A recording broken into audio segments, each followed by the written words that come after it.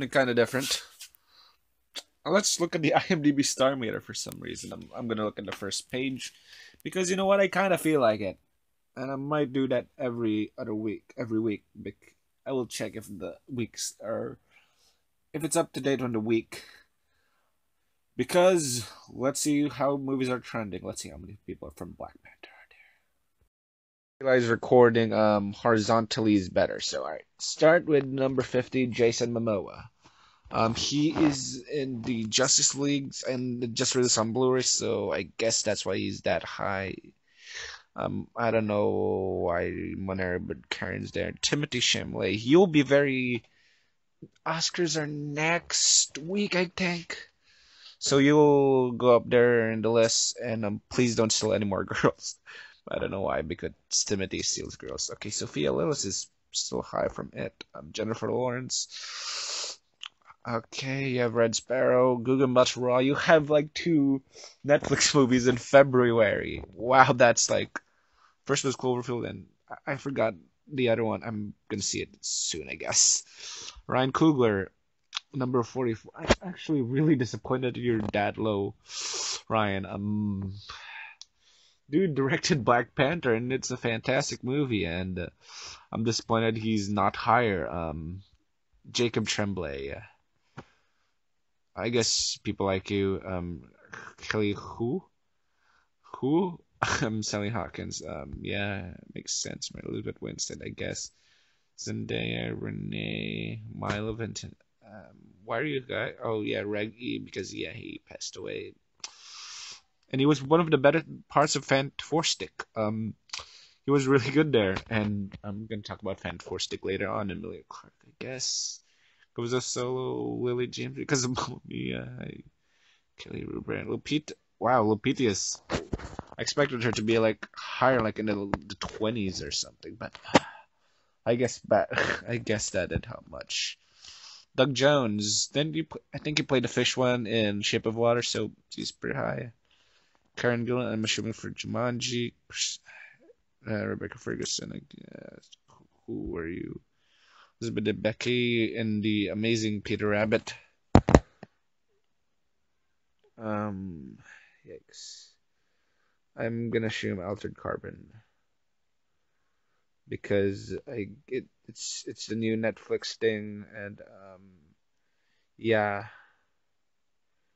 Well, so Danae Guerrera, number 20, should have been higher. She was really good in Black Panther. Alicia Vikander,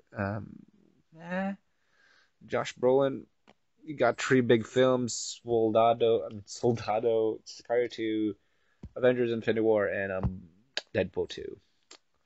Elizabeth Olsen there. Margot Robbie's quite high. Chloe Grace Moretz, Tessa Thompson. Anna Damon. Jamie Corbin for 50 Shades. Yay, congratulations. This will be the last 50 Shades.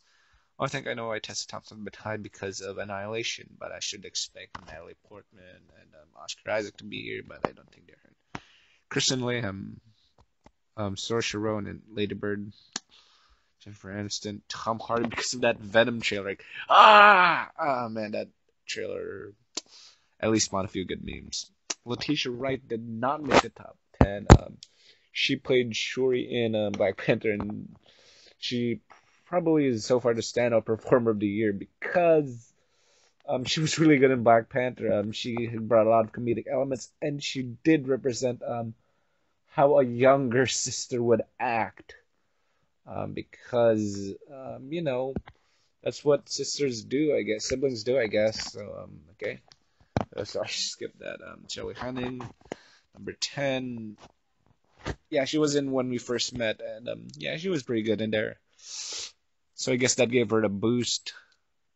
Surprisingly, that gave her quite a bit of a boost. When We First Met apparently gave a big boost to people.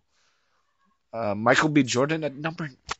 How is he number 9? He should be number 1 or something. He should be like in the top 5, man. Did you see him take off the shirt? Okay. Yeah. Michael B. Jordan was really good in Black Panther. Like he's like probably the best villains. I mean, in the MCU in general. Yeah, yeah, he barely squeaked in. Shelley for some reason made it, even though she was good in when we first met, and probably the best part of the movie. But yeah, she beat Letitia Wright because I don't know what are those because that's like my things for Black Panther.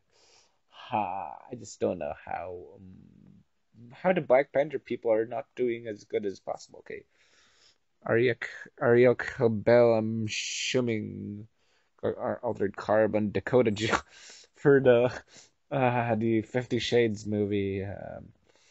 Those things are over now. Chadwick Boseman at number 6. How dare you disrespect the King of Wakanda? Um, um, yeah, Chadwick is really good, but Michael B. Jordan stood out more.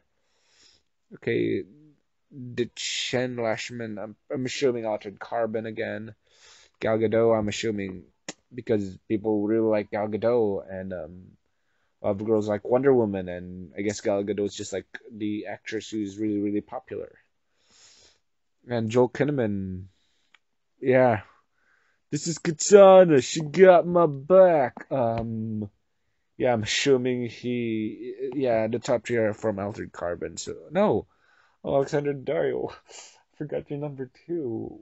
Did when we first met just put you up there because Baywatch ain't helping you? Baywatch is because like people were worried that Baywatch just like sank the rock like oh no, but then like Jumanji came and got like $900 million. It outgrossed Justice League. I think maybe outgrossed Wonder Woman, Spider-Man, Homecoming. I think it's kind of even doing better than Last Jedi in some weird way. So yeah, and Marta Hirugaran. Why did you say that name? The person's name is Marta, and I'm assuming she's. Yep, I shouldn't even look. Altered Carbon. Altered. No, Altered Carbon. It's a Netflix series, and it's like the next big thing, I guess, from Netflix. Yeah, because Netflix kind of makes more successful TV shows than series than movies because the movies they make, series are like, I kind of like pop culture icons. Like the Marvel Netflix shows, like Daredevil, Punisher, Luke Cage, are really well liked, and Stranger Things is probably one of the most popular new IPs in existence.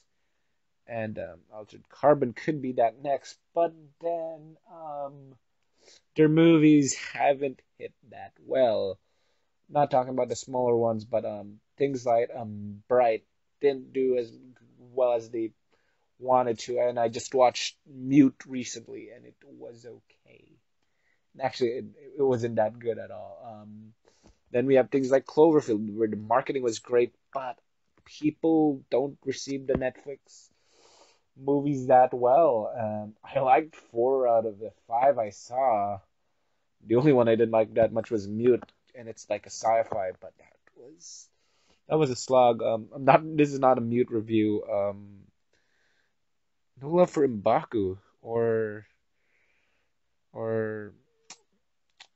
who was the character played by Daniel Kaluuya. Yeah, no love for them. Okay, let's just look at maybe they're like the other tops. So yep. Yeah, that's gonna be it for today, I guess. No love for other people. Oh, speaking of Daniel Kaluuya, he's right there at 51. So yeah. Oh yeah, and because Adam went for 6 for Dead when we first met. So yeah, I guess that's it. Tom Cruise, you're gonna be very high soon, Gary Oldman, once you win that Oscar. I mean, Leo waited and he got his Oscar. And so yeah,